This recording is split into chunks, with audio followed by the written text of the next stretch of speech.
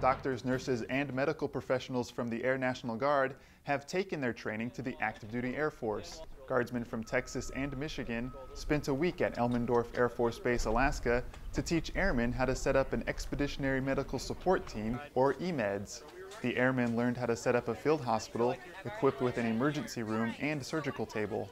Captain Harold Hill, the Plans and Operations Officer, says the National Guard is a cost-effective tool for EMEDS training. So we're using a unique team from Michigan who has the ability to fly up here, set up this kind of facility, and do it very cheaply, so you don't have to fly a large number of active duty personnel stateside for this event. Cuts the event basically the cost in half to do this. This training exemplifies the total force integration between active duty and the Guard. And that's your Minuteman Report.